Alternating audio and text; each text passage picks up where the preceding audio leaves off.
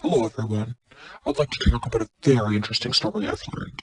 I've interviewed Alexandre Tremblay Savard, Quebec man, acquainted with both Luka Magnotta and Elizabeth Wettlauffer, and I've discovered some very juicy info.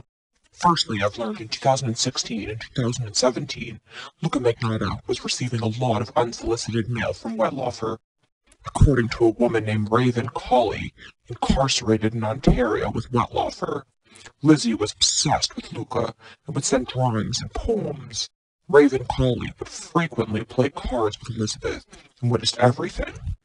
Alexandre Tremblay Savard, a Quebec man convicted of a vehicle homicide for driving accident, was responding to all of Elizabeth Wettlauffer's letters because Luka had no interest in the former nurse turned female serial killer.